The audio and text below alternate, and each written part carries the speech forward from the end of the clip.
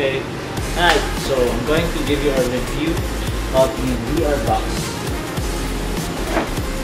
Arrived recently. So the VR box is a virtual reality goggles. So there are many imitations out there. There's VR case, and this is VR box version 2. And I don't have the remote yet. The good thing, they were able to give me a free remote that I can add for my review later. So now we're gonna check what's inside the VR box and what are the components. Check it out. Okay. So the VR box is definitely made in China. You can see here. Okay, so there are lots of imitations out there, and the VR box too is, I think, worth getting shot. So the cost of this is around 1,100 pesos to 1,500 pesos. That's $23 to like $32, $30, yeah. And what else? Got the cloth, anti-static cloth. Good. Well, okay. Just a warm prompt here. You see that whenever you put the device, it says that you have a divider in the center, and you put the rubber pad. So I think the rubber pad is okay. This one. So there's, if you look closely, there are 3 pads. So 1 square, 1 square, and 1 square. So it says here that you will put 2 above, 2 below, and 1 above. Okay, so it includes the manual and of course the units. Let's check out the unit. It's more sturdier plastic this time, but still plastic. The new version 2 has an opening where you can have a peek on your camera. There are times when you need to open up your camera, like for, in my case, I use a drone. I can peek when I switch to my phone camera mode.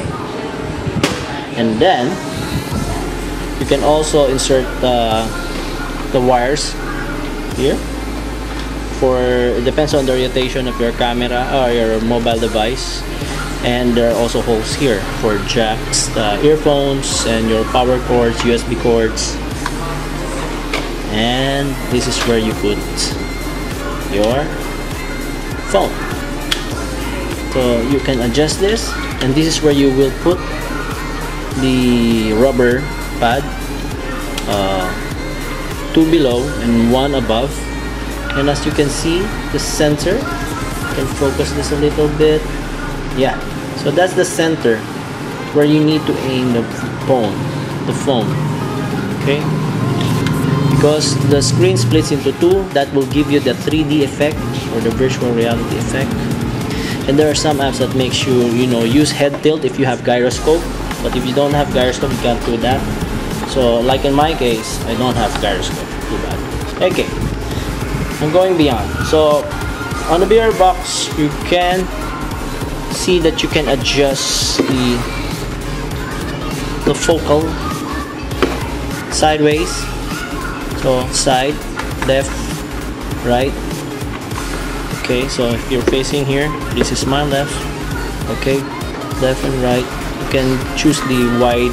So it depends on your eyes, how wide are your eyes. And you can also pull up and down. That's farther away and closer to you, the lens. So far and close, away and close to you, away and close to you. It's already magnified, it's spherical. You have the technical description here on the manual. And before it's like leathery, but this time it's like cotton, pure cotton. So when you sweat, I think it absorbs rather than slips when you use leather. They say that this is more harder compared to the previous one. So, and yeah, you have an adjustable velcro garterized padding on top. So it depends on, and here velcro as well. Velcro. Okay, case can cater like 3 to 6 inch, like an iPhone 6 or the S7 Edge. It works well on the iPhone 5C, especially if you have gyroscope. But I have the Acer S55 Liquid Jade, which doesn't have the gyro, but I was able to still load onto this unit.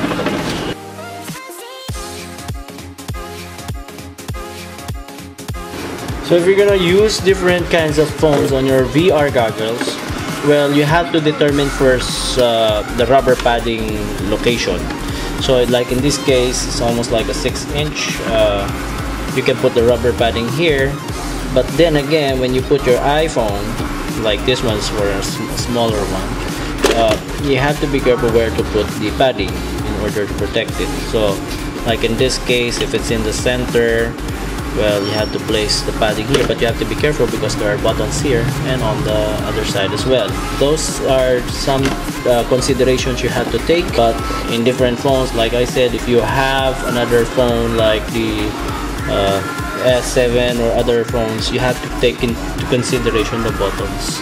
So if you have problems deciding where to put the padding underneath, you can also check if your orientation of the phone is here and the buttons are here. You can also do it like this. So if it's a clear no button here, then it's a good way to install whenever the padding underneath. So you can also change the orientation as long as you enable the rotation. So I remove the padding. So just remove this padding, and that's a double-sided sticker.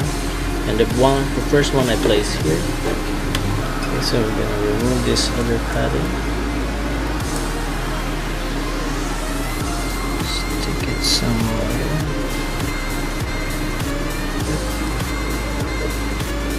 Okay, so this is my setup. So it depends on your phone on how you set up your rubber padding. Check out, see if it will not fall. So this is almost like a screen of the iPhone 6. Okay, it doesn't fall now, it doesn't even slide. That's good sign. Okay, now on the iPhone, I think it's also doesn't harm any buttons, and it's fixed, doesn't move. Good time. So yeah, it grates, it holds up firmly. So even if you have a wobbly head, it doesn't fall. Very sturdy. Even if you wiggle it a little bit.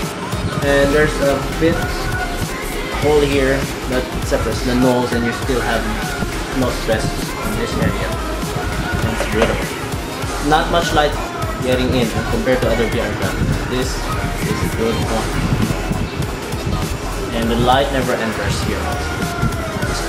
No. So you'd like to check it out? Let's see. So if another way to check if the VR app you're going to download is to check on your Play Store. So for Android device, we use Play Store. In iOS, we use App Store. So here we type in VR. For example, I have your Insidious 3. And check out if it will work. So if you like to install this app is incompatible with your device.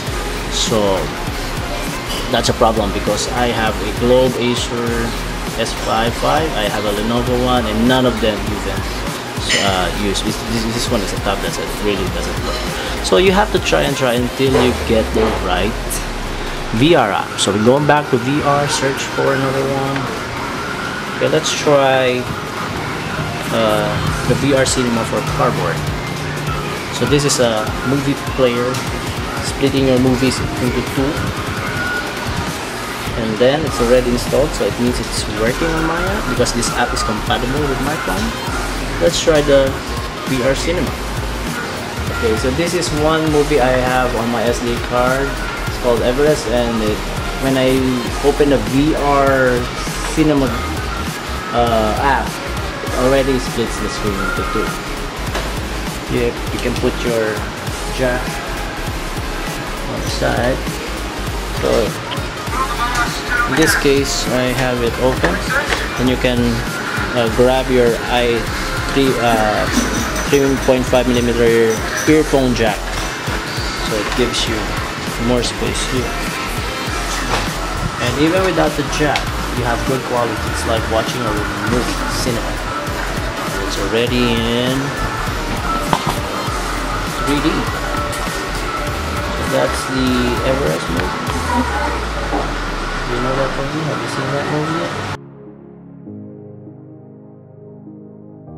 Okay, some of the things that I do is I search for VR in YouTube.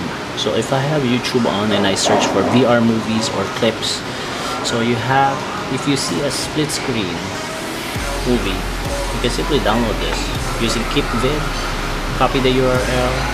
So these are just samples. So you can copy this, and so this will give you a 3D effect. And once you download this, you can play it in your VLC player or any movie player where you have the screen split. So copy this and I go to KeepVid where you get the clip. Paste it. Copy it, paste it, download, get the highest pixel, 740p, download.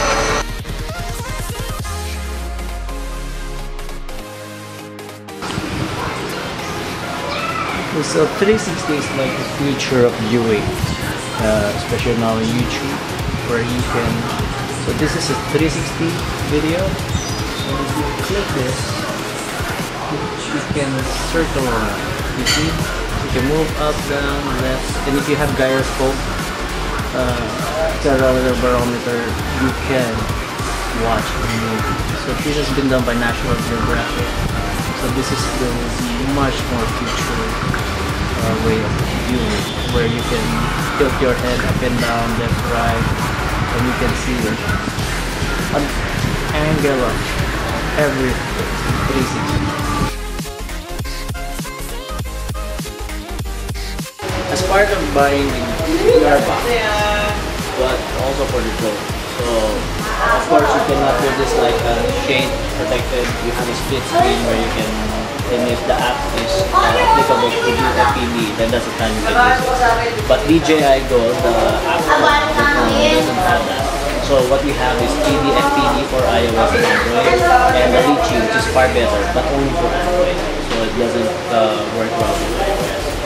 When you work your FPV up and down, your gimbal also goes up and down. Yes.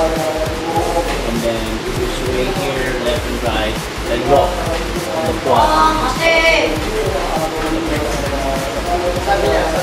And there you are. So there's a 3D FPV. So what you do is you flip that one, and then you connect the device. So open the remote. Open there.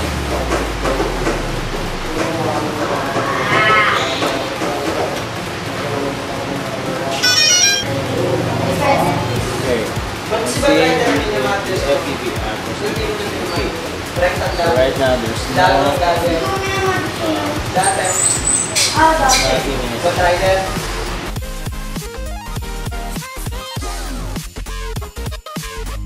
So you have the Bluetooth remote looks like this.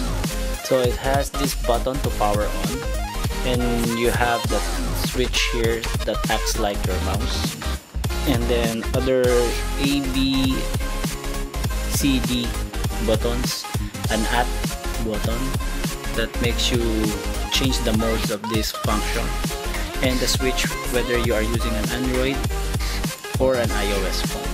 So Android, iOS. Okay, here. So this will act like the trigger, or the left click and the right click button. You can also adjust the sound of your mobile phone using this. Okay, so you have to activate your Bluetooth.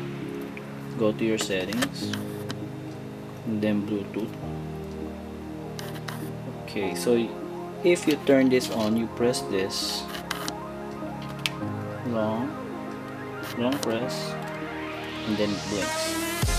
So once it blinks, you can see the VR box arcade.